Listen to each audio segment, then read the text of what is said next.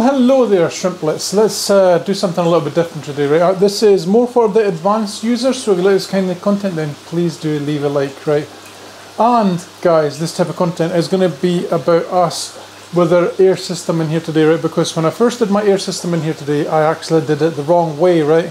There's a right and a wrong way, right? So when you make your air system, it's always advisable for you guys to actually use a tap and put your little fittings in. Let me show you here. So these are the fittings that I use on all my tanks. Look, these go into the plastic pipe in the roof, and you're able to get your air from them, right? And the thing that has always been wrong with these guys for me is I've did it the cheap way, as in this room, for example, right, we have 40 odd outlets. I put all of them in by hand, and it can get pretty sore on your fingers. You literally end up with bruised nails and really raw fingers in the end, right? So there is a better way. So that's what we're going to talk about today.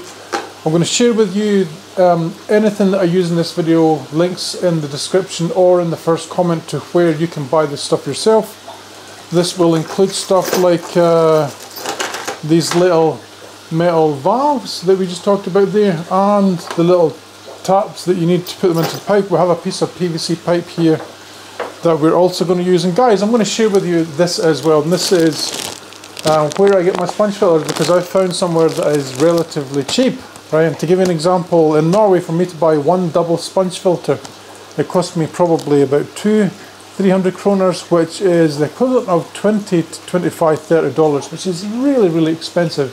Right, considering I can get all of these in this package here, 6 of them, 6 double sponge filters for roughly about $18, including shipping. What you need to get this to work, guys, is you need a piece of plastic PVC pipe, you need your little stainless steel valve. I love these because they do not leak. A lot of the plastic ones do. And you'll need a drill and your little drill bit, right? So guys, let's have a look at this. I bought a pack like this, and this is the first time I've literally used them, so it will be good to know if they actually work. If I can actually open this little package here, it will be good to know if they actually work. So I'm going to pour them out here, and we're going to find one, and then we're going to drill it, and we're going to see if it's any easier, because yeah, it is a bloody nightmare trying to do this by hand, right? So I think there's a tap on this one, maybe not. Yeah, there is. I don't think there is, but what we'll do is we'll use the smallest one, and then we'll use the one that I think is the size for our little thing. Let me see, has it got the M5, so that's 50 mil. I think our little valve here is 4.5 mil. So this, it looks like it might be, this actually looks bigger, so this might be the tap size. Let's see, is there another one? Or maybe this one. We have a whole piece of spare PVC to choose from. So let's cut this down a little bit, because it's too big to work with, and I just need a little bit. This is just a spare piece that I was practicing on when I was making my entire shrimp room. So, and let's get this coffee in the mouth and get it out of the way. And I'm going to angle the camera down here. By the way, guys, I'm wearing shorts. It's actually quite warm in Norway now. And we'll get going. We'll start drilling. Alright guys, hopefully this is enough for you to see everything here. I think it is. I think I can see it. So we're going to try a couple of different ways of doing this. Because there's 2 sizes here that might be close. One might be too tight and one might not be good enough at all. But I think they will be. These are the sizes we're going to try. And guys, the reason I'm trying 2 different sizes, because it's always better when you have fittings like this for them to be as tight as possible. It doesn't seem like it would make an awfully big difference you making sure these are in tight, but the less air leaks you have in your system, the more is actually going into your tank, right? So you want to try and make sure these are tight as fit as possible, because the ones in my system that I have here now simply are not. Some of them you could literally pull out with your hand, but it's too late for me to change that now. So this is for future builds, which I'll be doing plenty of. Let's grab our drill, and let's try the one that was smaller first. I'm just wondering, guys, if maybe we should drill a little pilot hole first, just to make it easier. Let's see if we can actually force this in without a pilot hole. Okay, so let's get our drill bit in. Let's switch it up to the drill, and we'll see how we go. By the way, guys, this drill set, this tapping set, cost me about 50, 60 kroners, which is about $5 or $6. So this, to me, is completely worth it if it saves me the pain in my fingers. Right, so let's try the first one. Please go in. Let's go over here a wee bit. Please go in first time. Okay.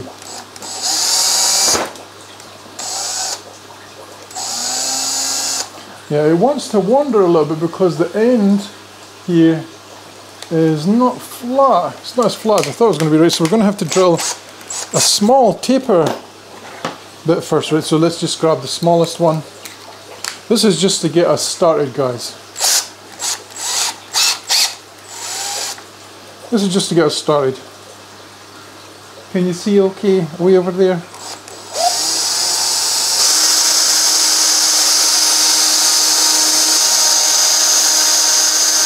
Yeah, that grips a lot with the little taper drill bit, right? So we're going to do 2 holes. Because we're going to test the 2 different sizes of drill bit of tapers.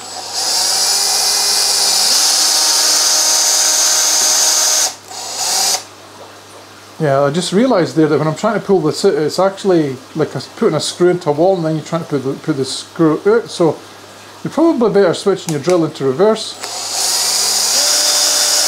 There you go. Makes sense when you know how. And I don't know an awful lot, right? So let's get this one off. Yeah, so it's always easier to start with a little pilot hole.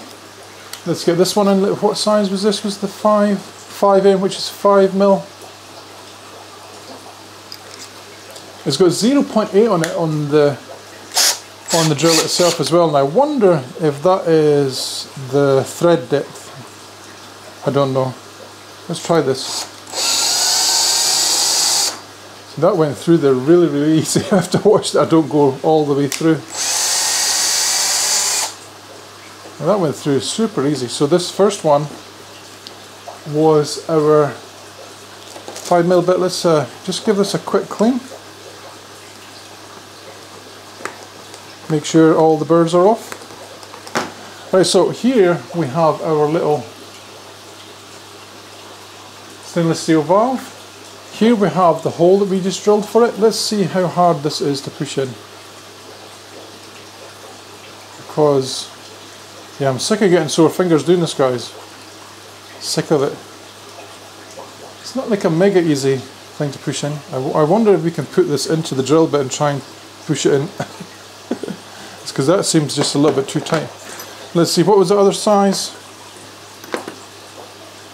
6mm, because I think 6mm will be too big.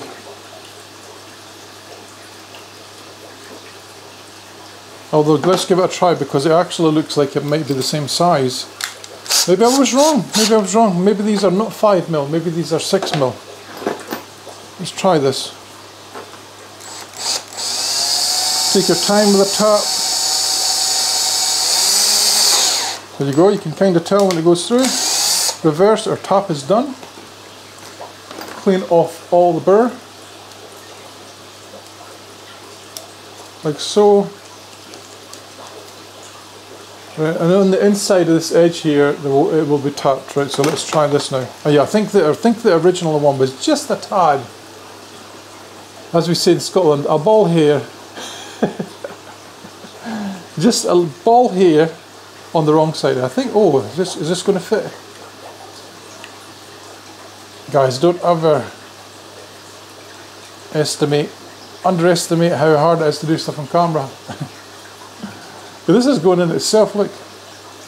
Kind of at an angle though.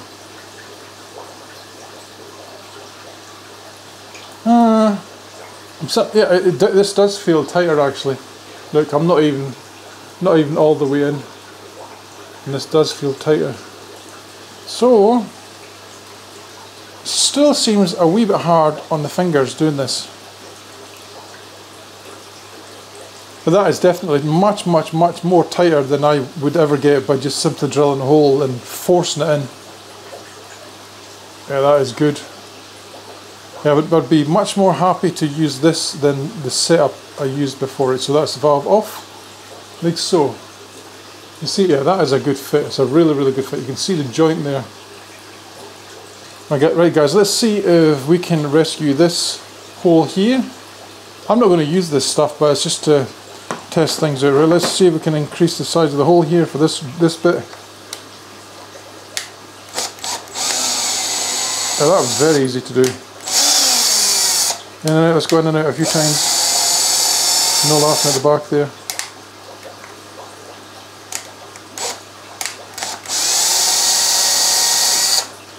Right, and then let's clear off that burr. Clear off the burr. Like so, you want to try and get most of it off. Just so it's a lovely snug fit. And guys, I like to get all these little bits off here because yeah, I would imagine that it's quite easy for stuff to go down the end of this little hole there. And you know, like block up. I don't know if you guys can see down the middle there or not. It would be very easy for a little bit of plastic to go down there and mess up your dairy. So let's see. Yeah, I can tell already this one's going to fit in no problem. So that extra going in and out that 1 or 2 times made a massive difference there. Look how good that is. Measly. Yeah, and it's tightening up lovely. Look at that. Look at that, wasn't that good? Right, we're going to try one more because I want to try and see if we can actually do this with the drill, putting in these taps, putting in the actual little bits themselves. Right, let's try this. We may have to tap this again. Yep. Tap, tap, tap.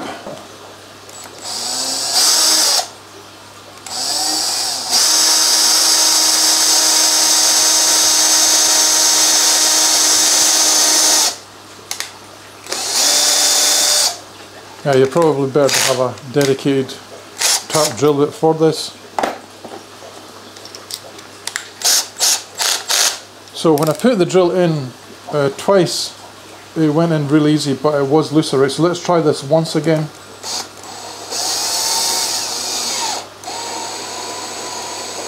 And make sure it's getting all that burr out of there. Reverse it slow. Yeah, because I can actually see the thread in it when I did it this time, which is a good thing. Clear off all the burr.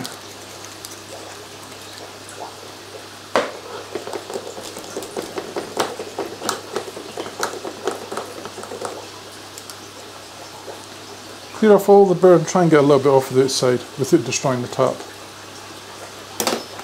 Alright, let's see if that was easier. Guys, before we try that, right, let's try this with the drill, because it does get a little bit of a pain in the butthole. Trying to do this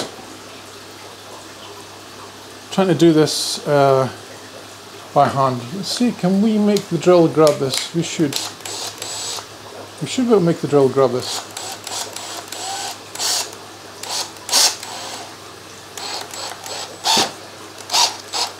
And we're going to want to make sure your resistance is off quite a lot so it doesn't damage the thread. Let's see if we can make this do this. Make sure it's square, plumb, and in you go. Let's see. Yeah, guys, I think I've been doing it wrong for years. This is way, way, way easier.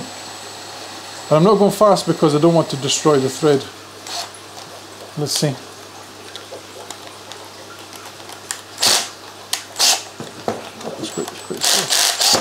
There you go. And let's just see how tight that was. Yeah, it's tight. It's tight enough. Oh, that's tight, that's good.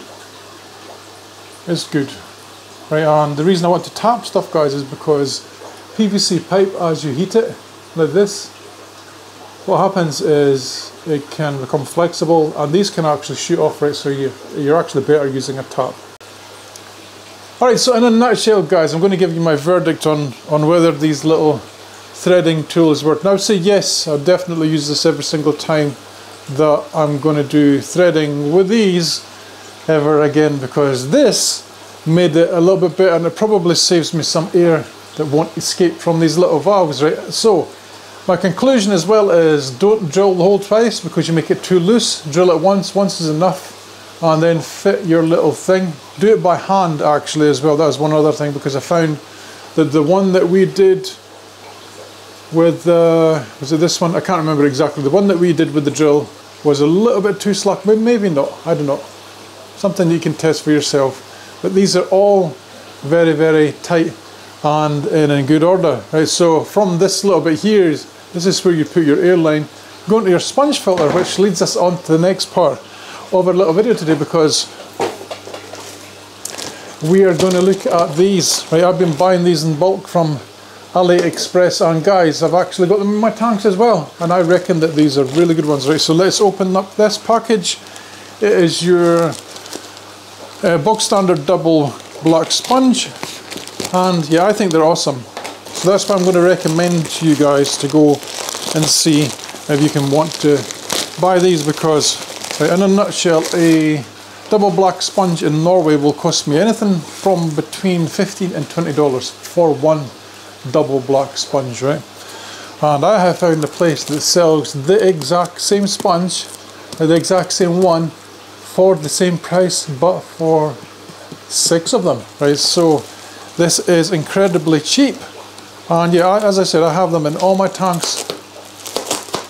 I'm trying to do this without damaging the sponges, because these are incredibly well packed. And I did notice the last time that